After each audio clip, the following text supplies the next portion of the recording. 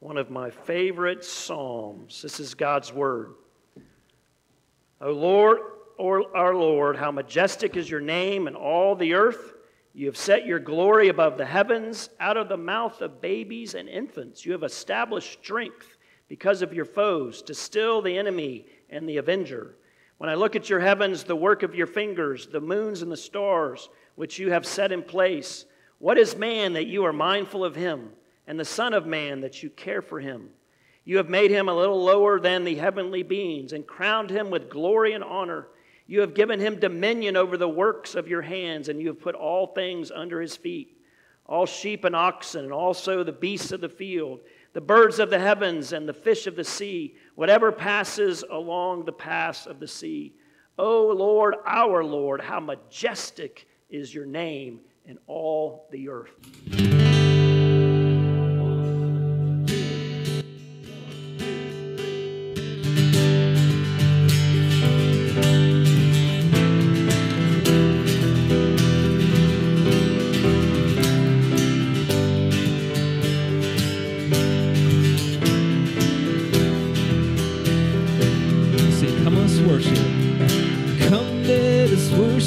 Our King, and come let us bow at his feet. He has done great things, and see what our Savior has done, and see how his love overcomes. He has done great things. He has done great things.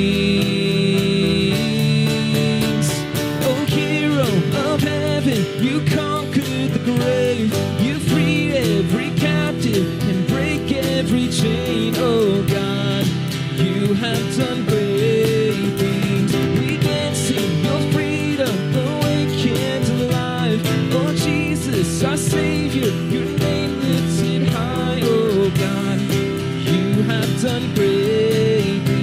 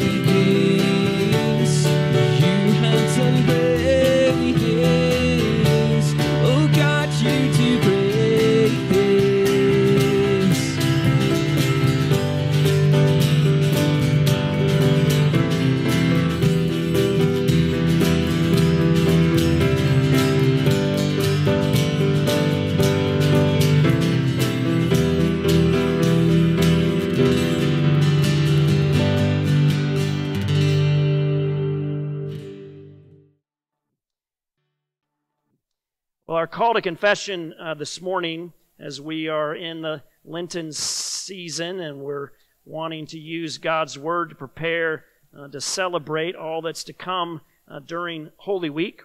So our call to confession, if I can get my act together here, comes from Psalm 24. This is God's Word. Who shall ascend the hill of the Lord, and who shall stand in His holy place? He who has clean hands and a pure heart, who does not lift up his soul to what is false and does not swear deceitfully. He will receive blessing from the Lord and righteousness from the God of his salvation. Such is the generation of those who seek Him, who seek the face of the God of Jacob. And then our prayer of confession will be on the screen, and we'll be reading that together. O God most holy, whose Son, our Lord Jesus Christ, cast out from the temple those who desecrated the holy place. Forgive us our sins and cleanse your church from all falsehood and hypocrisy, from dissension and all uncharitableness, that we may be a house of prayer for all nations. Have a protection. To the glory of your name, amen. And then as we confess our sin to the Lord, our assurance of pardon based on the shed blood of Jesus. This is God's Word. Affliction will slay the wicked, and those who hate the righteous will be condemned. The Lord redeems the life of His servants. None of those who take refuge in Him will be condemned. Amen and amen.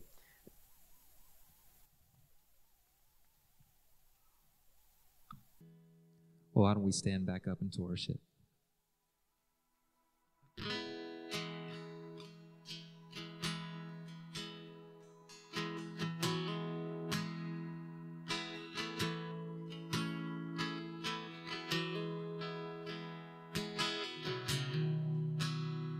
And how deep the Father's love for us, and how vast beyond all measure, that He should give His only Son to make a wretch His treasure.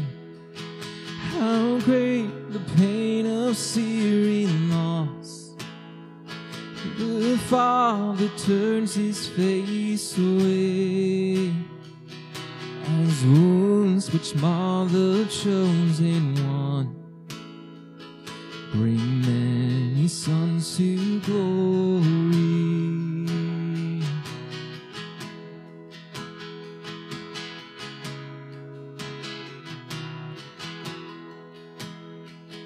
Behold the man upon the cross, my sin upon His shoulders.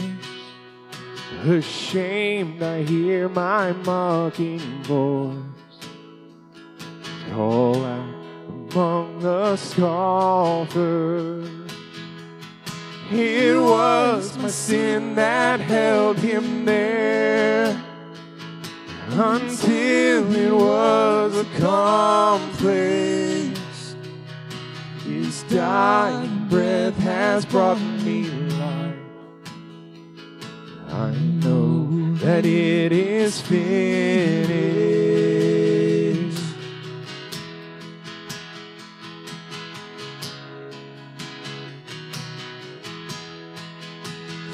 It is finished. Oh, it is finished. Oh,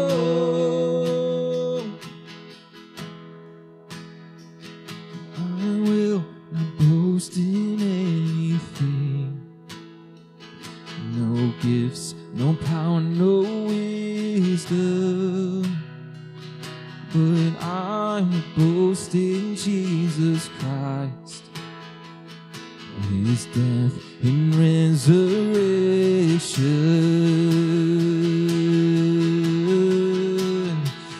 Why should I gain from His reward?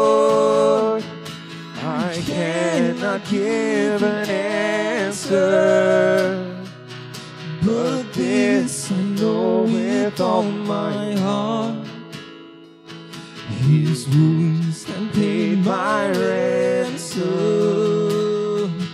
What should I gain from his reward? I cannot give an answer,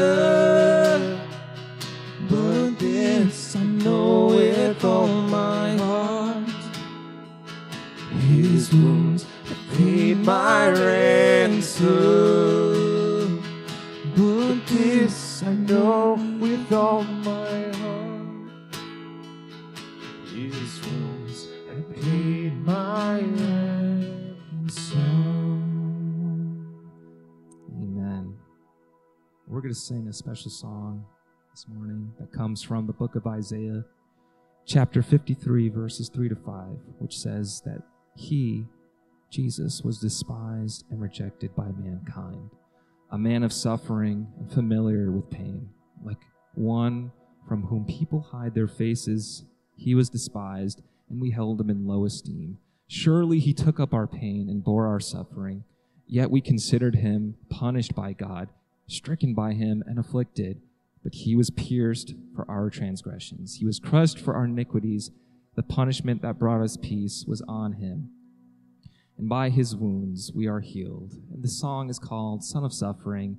And the lyrics of the song, it reminds us that Jesus' sacrifice was for our freedom and healing. His blood still speaks, and his love still reaches us. And we can praise him for his mercy and grace. And we can give glory to God forever for his Son. So let's sing this together.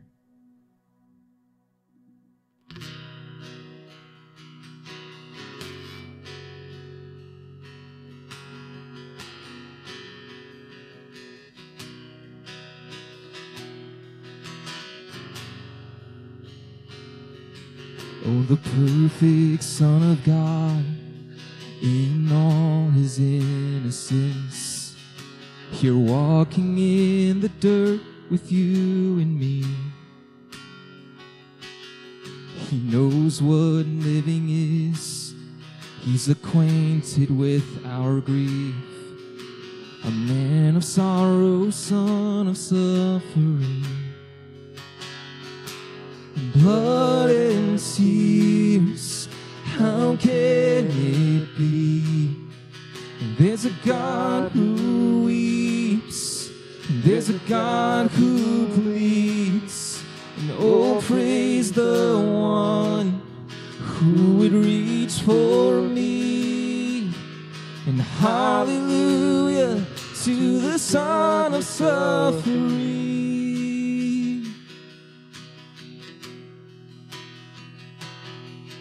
Some imagine that you are distant and removed, but you chased us down in merciful pursuit. To the sinner you were grace, and the broken you embrace, and in the end is in your wounds. Yes, in the end the proof is in your wounds. Blood and tears, how can it be? And there's a God who weeps, and there's a God who bleeds, and oh, praise the one who would reach for me, and hallelujah to the Son of Suffering.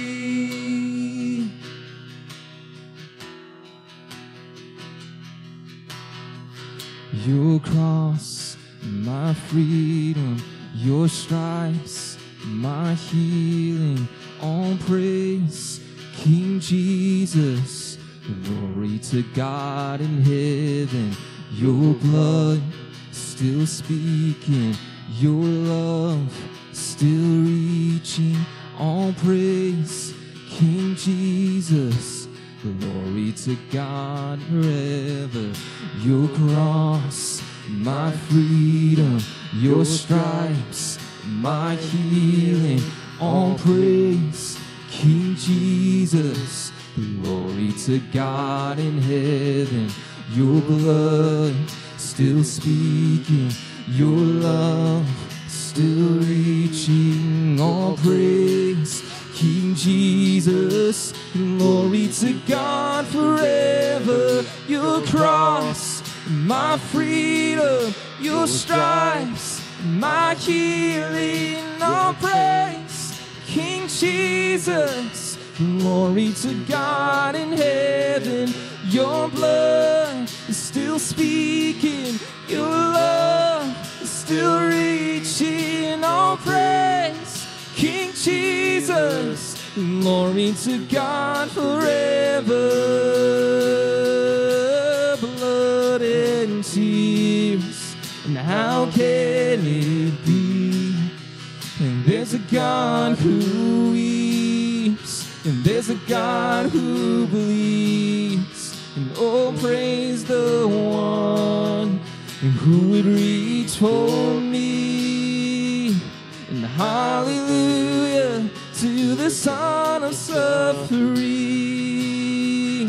And hallelujah to the Son of suffering. Oh, hallelujah to the Son of suffering. Hallelujah.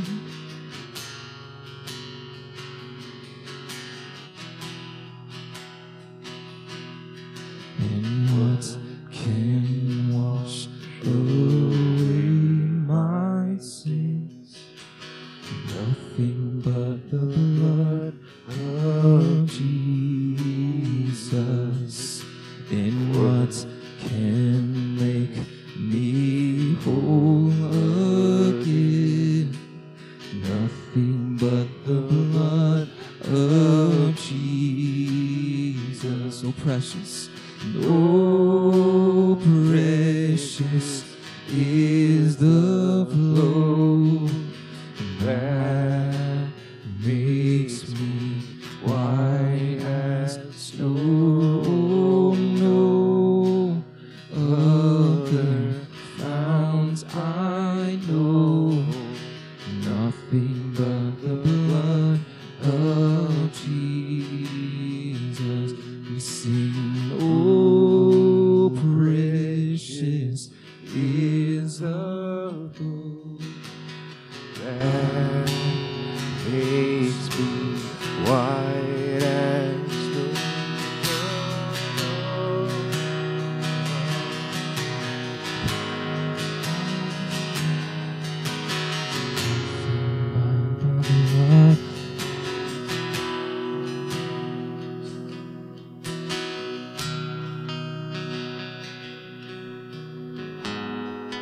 Our Lord, Son of suffering, Lord of heaven's armies, our Savior, our Master, our Father, our friend.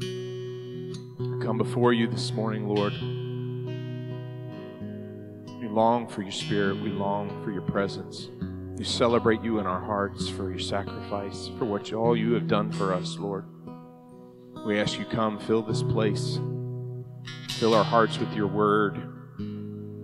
Connect our hearts and our minds so that we can better pour out of us what you pour in this morning into the world. We love you this morning, Jesus, so very much.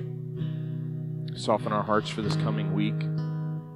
Let us celebrate, but know the cost that you bore, Lord. Praise you this morning, Jesus. We give you all the glory. Bless this word, and in Jesus' name we pray. Amen. Amen. Good word this morning as we sing from from Isaiah 53, and that captured in the chorus, nothing but the blood of Jesus. For our children, 4 years through 5th grade, they'll be heading up to Children's Church and learning more of the saying, being equipped and encouraged in that truth. We look forward to that, and we turn our attention to God's Word, continuing in the Gospel of Matthew, but looking at chapter 21 this morning. It begins with the triumphal entry of Jesus. That's what Palm Sunday is about, that triumphal entry. So we start with that, and then we pick up where Jesus comes to the temple. And this is the Word of God beginning at verse 12. And Jesus entered the temple and drove out all who sold and bought in the temple, and he overturned the tables of the money changers and the seats of those who sold pigeons. He said to them, "It is written, my house shall be called a house of prayer, but you make it a den of robbers." And the blind and the lame came to him in the temple, and he healed them. But when the chief priests and the scribes saw the wonderful things that he did, and the children crying out in the temple, "Hosanna to the Son of David," they were indignant. And they said to him, "Do you hear what these are saying?" And Jesus said to them, "Yes. Have you never read? Out of the mouths of infants and nursing babies you have prepared praise." And leaving them, he went out of the city to Bethany and lodged there. Amen. So we've been in the Gospel of Matthew, we've been seeing that it has been building up to this confrontation between Jesus and the leaders in Jerusalem, foreshadowing Jesus' death. And Jesus here boldly confronts injustice, as we have seen him do before. Many Christians today, we're not familiar with this idea of boldly confronting injustice. In one way, we're able to avoid persecution, living in a society that is more permissive toward that, at least historically. Our days may be coming. There are many places in the world where that is not so. But perhaps part of it is that we do little to challenge the sinful practices of our societies. And that's when the confrontation happens. Jesus is bold about that. His entry into Jerusalem is kingly. His appearance in the temple is prophetic. Jeremiah 19 in particular talks about that. And so this is a bold act. And it's bold in part because the temple was guarded. There were fierce guards that looked out to make sure that there wasn't commotion in the temple. And yet here they seem to be hesitant, reluctant, to lack the courage or the motivation to stop Jesus from turning over the money changers and disrupting everything going on in the court of the Gentiles. Why is Jesus so outraged? Well, first of all, this is a marketplace that was acceptable to have a marketplace. As people came to offer sacrifices, they had to be able to get them. If you're coming from nearby, you could bring your sacrifice with you. But if you're coming from a foreign country, that's a long way to bring a lamb. And so you would purchase, and then it had to be unblemished. And so they would do that. But they had moved the marketplace into the courtyard of the Gentiles.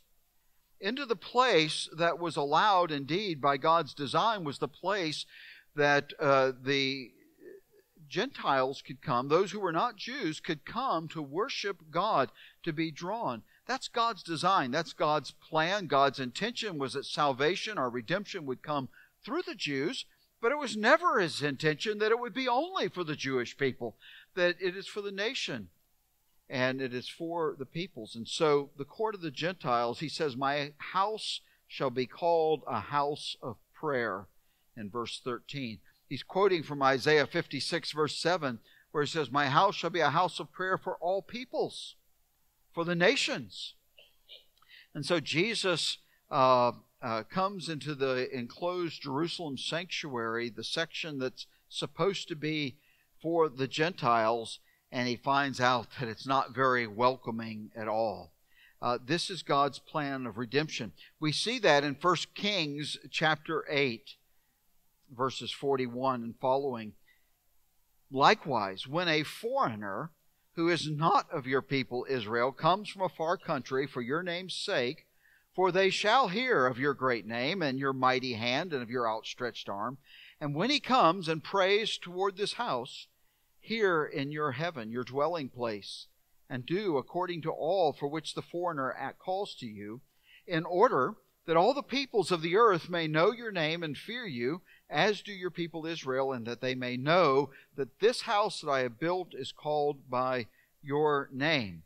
But by the time of Jesus' day, even in contrast to how it was set up in the Old Testament, there are now partitions and there are signs warning the Gentiles not to go past the court of the Gentiles, even upon pain of death. The ancient historian Josephus gives us those details about what had happened. That wasn't part of the prescribed setting, but that's what has happened now, and perhaps it's concerned about religious purity. But the concern here is the sanctity of the outer court for the worship of the Gentiles. They can no longer worship there, and it's a sorry spectacle that greets Jesus' eyes, his ears, and even his nostrils as he comes into the temple. It's been desecrated. It's become a marketplace, and it's the business is booming. It's lucrative, and the Passover is near, so they're being swarmed with thousands upon thousands of people coming to celebrate the Passover in Jerusalem. Business is booming. There are many, many people there buying and selling. And so there is the noise and the filth and the stench of all the livestock, because that's what they do. Could this in any sense be called worship? And Jesus revealed himself as indeed being the Lord of the temple. In Matthew 12, verse 6, we saw he is the Lord of the Sabbath. He says, I tell you, something greater than the temple is here. And so he says here, my house shall be called a house of prayer, but you've made it a den of robbers. That first part of the statement then is tied to Isaiah 56, verse 7. And it's clear that God designed the temple as a place where God would meet his people. And that it would be a sanctuary, that there would be quiet and there would be reverence. There would be a place for meditation and fellowship in the context of offering sacrifices unto the Lord. But it would be a place welcoming to people who did not yet know the living God. That was the intent. The second part of the statement, Jesus makes comment here, and he contrasts this ideal for worship in Isaiah 56, that the house would be a house of prayer for the nations. And he contrasts it, and he pulls in from Jeremiah chapter 7, where we read Jeremiah saying, but you've made the place a den of robbers. And the idea was this, that somehow they had gotten the notion that it was okay, and there was stealing, there was blasphemy, there was murder, there was all things going on in daily life. But then when they came into the temple, it was like all that just goes away. And it's kind of covered. God averts his wrath because we've come to the temple, and then we can go back out and do it again for another week. And Jeremiah says that's not how it works. That coming to the temple, that merely the formalities of worship do not protect you from God's just judgment of sin. It would be like this. Perhaps we get a sense as Americans that God has a special favor for us, and we can even get a little arrogant about that, because our motto, it's on our coins, is what? In God we trust. Surely God must be happy with us because our quarters say, in God we trust. It doesn't matter what we do, how we treat each other, how we treat God, how we treat babies, it doesn't matter as long as in God we trust. But God doesn't see it that way. There's not a magic talisman that we can pull out that just covers us. We just finished singing that it's nothing but the blood of Jesus that accomplishes our atonement. And so Jesus is warning here of the same thing, that we can't live in rebellion to God's will, come and worship, and it just makes it okay. And so history's kind of repeating itself in Jesus' earthly ministry. And I want to read those words from Jeremiah 7. from which Jesus quotes here. Jeremiah had said, "Do not trust in these deceptive words. This is the temple of the Lord. This is the temple of the Lord. This is the temple of the Lord." He says it 3 times. In other words, by that repetition and by, hey, we are in the temple of the Lord, now we're okay again. Just by being there. "Behold, you trust in deceptive words to no avail. Will you steal, murder, commit adultery, swear falsely, make offerings to Baal, and go after other gods that you have not known, and then come and stand before me in this house which is called by my name, and say, 'We're delivered,' only to go on doing all these abominations? Has this house which is called by my name become a den of robbers in your eyes?" And so you can see that connection Jesus is making. And as he overturns the money changers, it's specifically mentioned that he knocks over the benches where the people who sold the pigeons sat. The pigeons were the offering that the poor made. That was the smallest offering, but it was important and it counted. And so the poor couldn't even worship with all that's going on. Jesus cares from first to last. And having confronted the indifference toward those who desire to worship God in spirit and truth by declaring that his house must become a house of prayer, Jesus setting forth something he's going to make explicit after the resurrection. We'll read about it when we get to the 28th chapter of Matthew. We'll read the Great Commission. And there in the Great Commission, Jesus says we're to go into all the world and take the gospel, that people throughout the world would know Jesus for who he is and what he has done. That's what the gospel is all about. That has always been God's intent. And so he says that his house must be a house of prayer, a place for prayer. And if the church is to be a place for prayer, what does it say then about the people? What does it say about us? What kind of people are we to be? A people of prayer.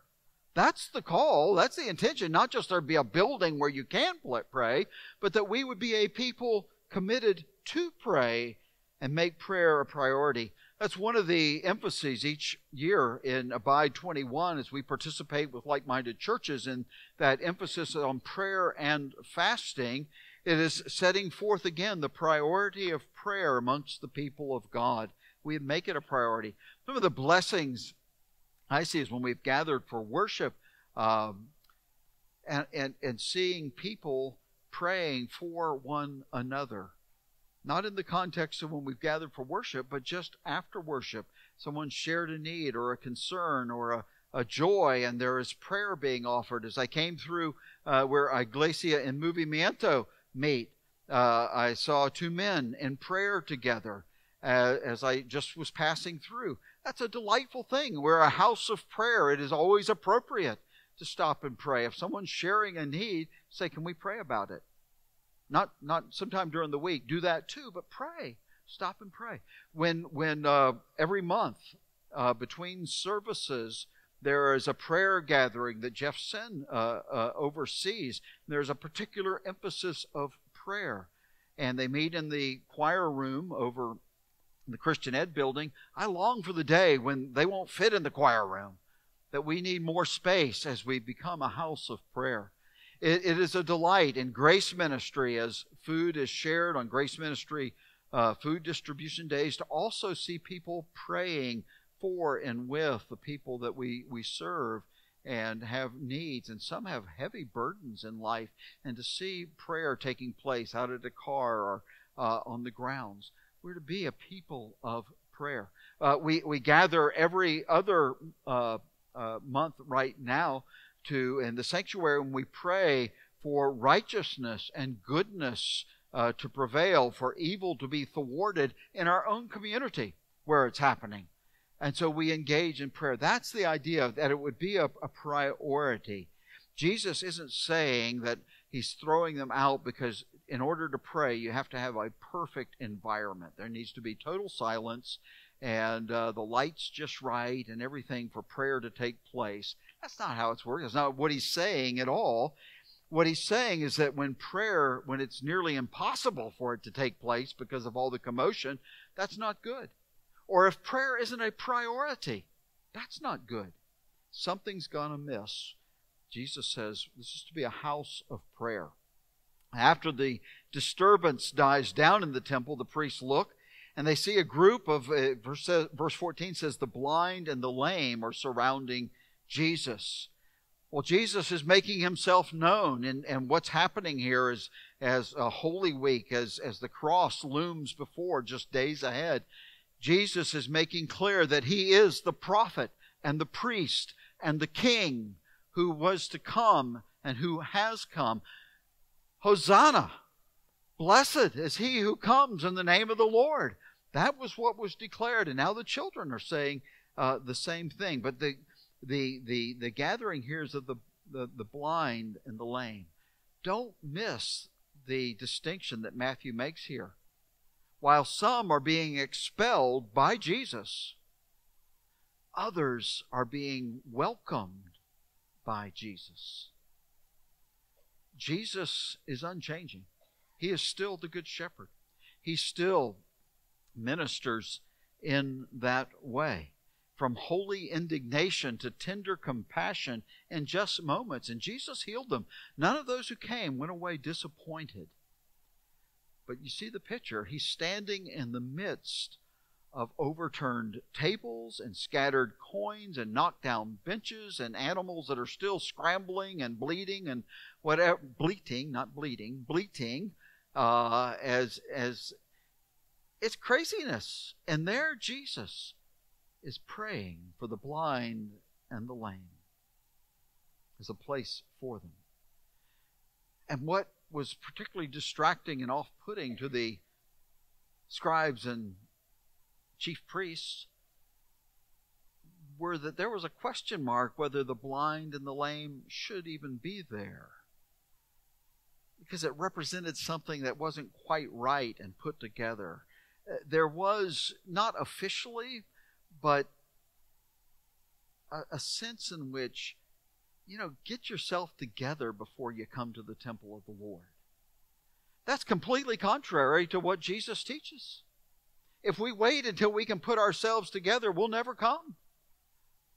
That indeed, that the call is to those who are broken, who are hurting.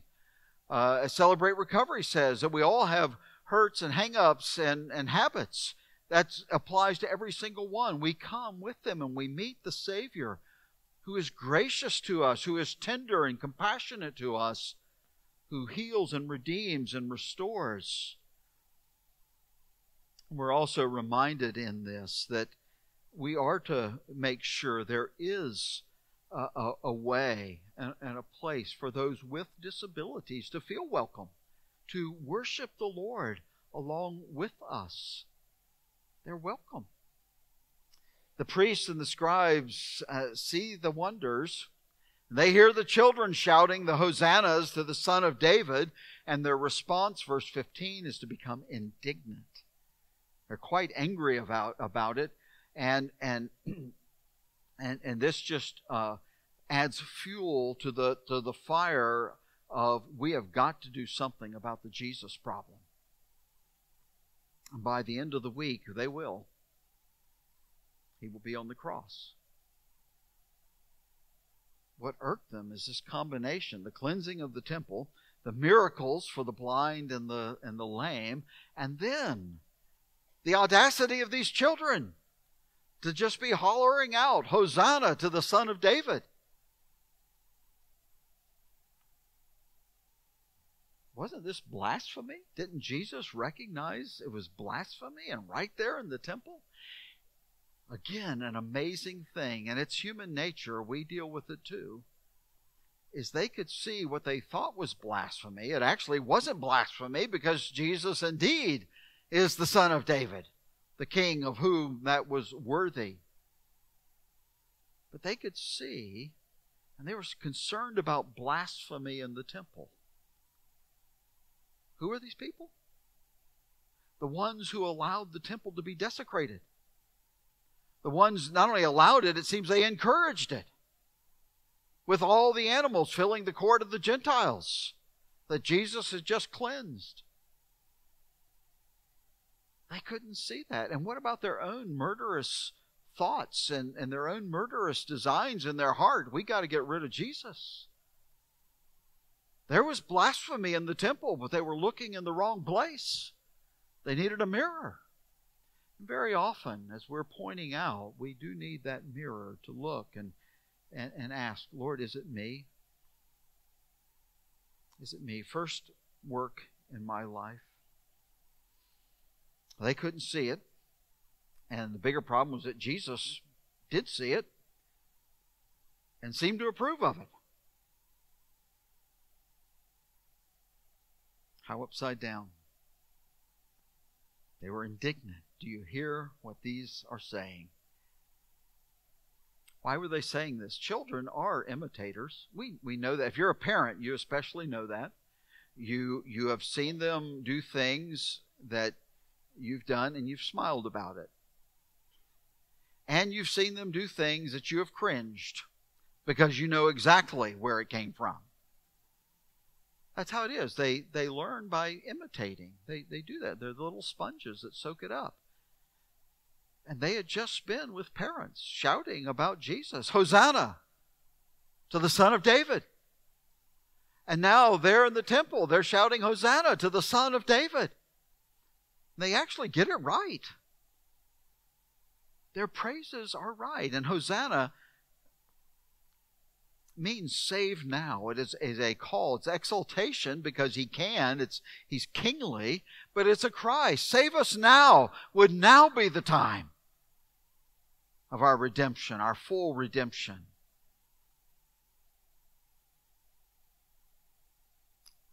Don't you hear what they're saying? And Jesus says, yes. And then he asks them a question. Have you never read? They had read. They're authorities about the Old Testament. Sometimes we can read something and it gets here, and it doesn't seem to get here. And that's what was going on. They had read it, but they hadn't heard it. Have you never read? And he quotes from Psalm 8. Well, we just heard Psalm 8. Read that as our call to worship. Out of the mouths of infants and nursing babies, you have prepared praise. From the mouths, from the lips of children, God has ordained praise. And a common thought structure, an argument would go at that time was, if the children get it, then surely us adults should get it. The religious leaders should have joined in as well.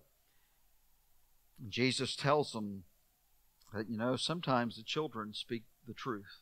We have an expression for that, right? What do we say? Out of the mouths of babes. Sometimes we hear that.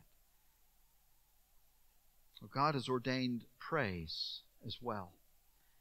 And the implication in all of this, in that God would ordain praise from children, that God would ordain praise even from nursing babes, the prattle, that somehow in God's economy is music to his ears.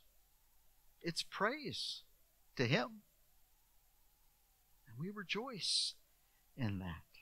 Hosanna to the Son of David. In a veiled manner, Jesus is affirming what he is going to openly declare in just a short time. In chapter 26, verse 63, we read, the high priest said to Jesus, I adjure you by the living God, tell us if you are the Christ, the Son of God. And Jesus says, you have said so. The church is a place for prayer. And the people of God, we are to be a people of prayer, to prioritize that alone and together. We are also, as a church, a place for children. That means we're a people for children, that we are about defending children in this day, because that's what Jesus does and would have us do. That we would defend children wherever there is harm threatened to children. We care about life from the womb. We care about what is happening to children, what they are learning, what they're being exposed to. We are to be defenders of children because God has called us to that. We're to be welcoming people, a welcoming church for families and for children. Because children, sometimes it'll be said about children are the church of tomorrow. Well, that's not quite true. They're the leaders for the church of tomorrow, but they're part of the church today. Nora Ray Bassarelli is on the rolls of First Presbyterian Church. She is a part of our church family. Our children matter to God. God doesn't say, one day when you get old enough, then you can be part of the family of God. Thankfully, He doesn't say that. In fact, He calls us His children as adults. And so that is this idea here of being welcoming to children and seeing how Jesus recognized them. The book I'm reading is talking about some of that. And they said this: raising up the next generation in the faith takes the whole church working and praying together to build something beautiful for the next generation. In other words, it's more than just about generating a worship service on Sunday mornings. It's much more than that. And it takes the church working together. A number of years ago, a politician came up with this idea about it takes a village. And it was like, that's a whole new idea. It wasn't. It was a stolen idea. Jesus had said, the Bible teaches that it does take the family of God, and we are together in it. That's why a promise was made when Nora was baptized. And do you, the congregation, agree to join with the family in supporting and encouraging and living for and showing to their children in spirit and truth the living, gracious God, the Lord Jesus? And so we have this, and it's possible, the writers say, it'll take men and women embodying the fruit of the Spirit, determined to pray and to listen. It will take a community that makes it okay to not be okay, because we're all works in progress, moving toward glory by the grace of Jesus. And then they talk about how it's important that we make sure our children receive regularly the gift of corporate worship, that they're a part of corporate worship. And that can be hard to do. It seems to me that Satan is often at his busiest on Sunday mornings, at least in families. There can be chaos that isn't happening any other day of the week, and then it happens on Sundays and things. It's hard for single parents. I get that, because when we got here, we had a 4-year-old, a 2-year-old, and a 1-month-old. And I was no help on Sunday mornings. I wasn't there. And Clennell would get them ready, and they would be at church every week. We had two of our grandsons last week staying with us, and Saturday night when she got ready to give them a bath, there was no water. We had a pump problem. We ran out and bought jugs of water, and I wasn't highly expectant that she would be there with the boys here at worship, but she was. A priority that they would be in worship, and to raise that priority in your lives, in the lives of our children and grandchildren, because if worship isn't a priority in our lives, it will be less a priority in our children's lives. And what does it say for our grandchildren? There is a priority, and we have a responsibility, because Jesus said that we're a house of prayer, but we are also a house for children that honors the Lord when we do that. In the writings, there is an urgency in the words, and rightfully so, but there is also a hopefulness in what they write, and also rightfully so. Because the house of the Lord is still a place for prayer and a place for children. And may that increasingly be so for First Pres. And may we encourage and applaud and assist young parents as they prioritize worship in their lives. We see someone and they've got to get one to the restroom and they got two more sitting on the chair. Hey, can I watch your kids for a little bit? I'll sit here with them. I can do that. Being mindful, making it a place where children are welcome and that they have instilled not just from their parents, but from the church body, that this is a place for them, that they will know and sing, Jesus loves me. This I know, for the Bible tells me so, but I also saw it in my church family. Pray with me. Father, we thank you for your word and your call and your claim upon our lives and upon the lives of our children, for their good and blessing and redemption and joy, that their identity would be clear and they would know who they are and whose they are, and that they are welcome. So help us to be a church, a people of prayer and a people who defend and welcome children. We value and celebrate children because Jesus did. We pray in His name. Amen. Thank you, Pastor Ray, again for bringing God's Word, always full of encouragement, but always full of challenge as well. And praise the Lord for His grace, because that's what empowers us in all of that. As we pray together, just a few things to highlight. So Mike Bouillet, been in and out of the hospital for years, and he is home, and so that's a big deal. One of our elders, Frank Bush, had shoulder surgery. Say that 3 times fast. But not only was he in worship for the first time after several weeks, but he was actually in the choir the earlier service. Where's Sarah Gate Gillis? She here? Right here. This is her last Sunday for a while. So she is actively pursuing whether God is calling her into full mission work with YWAM Youth with a Mission. And so she is about to leave for another discipleship training, like 5 months. 5 months. And then potentially at the end of that, go on another short-term mission trip. And so we will miss you. Thank you for all that you do for our church. And she does media and website and all that kind of stuff. And we will be praying for you, that God will use that training to help you know what His calling is on your life. And then just one personal thing. Many of you have been praying for my niece, Sydney, for a long time, and people ask me every once in a while how she's doing. Miraculously well. Still some challenges. If you want, sometime I'll show you a video of her snow skiing. Now, down a bunny trail with lots of family, hovering around. But also when we were on vacation last week, I actually got to play pickleball with Sydney, and she was running around, just incredibly miraculous. Still has a feeding tube, which is not fun. Pray, because they're talking about a potential another surgery to fix that, and it's not for sure. But pray for Sydney. Thank you for doing that.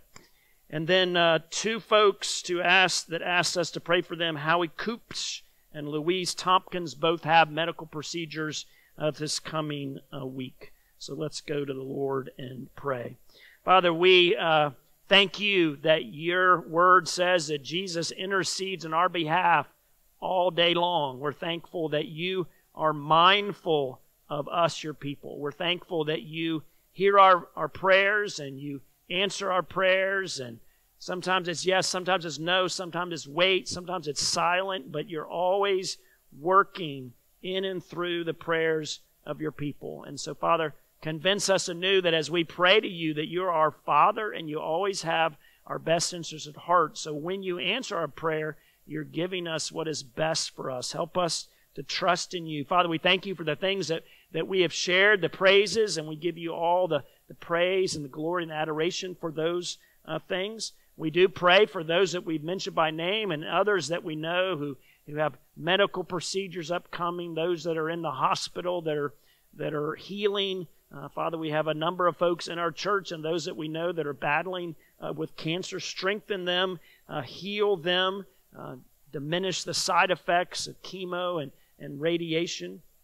Father, we do pray for our own Sarah Gillis and how exciting it is for her to be seeking full-time mission vocation. Father, we pray that this upcoming training, Father, that you would teach her, that you would use her, that you would grow her, help her to be a blessing to others, and really bring some clarity in terms of what your calling is on her life. Father, we thank you for Tom and Ann Hawks in Amelia Island, north of Jacksonville, working to start a new church there. Father, we pray that you would continue to grow that core group. Bring the people they need to have the time and the spiritual gifts and the financial resources that they need to do the ministry you've called them to. Father, we pray especially that you would raise up somebody to lead music in that young congregation. Father, we do thank you for the ministry of Abide 21 and how it brings the churches together to pray together and to study your word together. We lift up especially the prayer gathering tonight. Father, we pray that your people would come and that they would be united and praying for revival for themselves and for the church and for the community and literally for our world, Father, that your Holy Spirit would come in power and that you would hear our prayers and that you would do a mighty work. We pray for the upcoming Holy Week and just all the special services here at First Pres and our community and other churches in the community. Father, you would use all of that to prepare us to really celebrate, as we should, Resurrection Sunday and all that means. Father, we thank you that because Jesus was raised from the dead, that it's confirmed that our sins have been forgiven, Father, and as he has been raised, we have been raised unto new life in Christ. By your grace, help us to live that new life.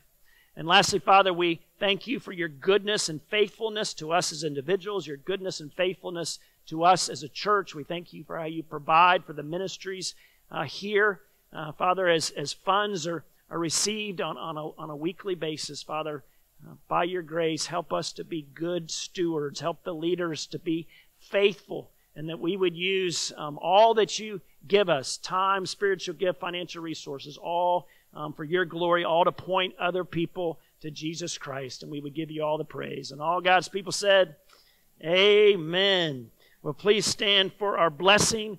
Again, as we often remind you, it's not just the end of the service, but we send you out with God's blessing, which we all desperately need. I would ask you to stick around and stack the chairs. That would be super helpful. If you would like prayer, Pastor Ray and I stay down front afterwards. If you've got to pray something good God's doing in your life, we'd love to celebrate that with you as well. Or if you have questions about the church or about the Christian faith or about Jesus, that would be a joy to discuss with you as well. This is God's blessing from 2 Corinthians chapter 13. May the grace of the Lord Jesus Christ and the love of God the Father and the fellowship of the Holy Spirit be with you all this day and forevermore. Amen. Thanks for worship with us. Go in peace.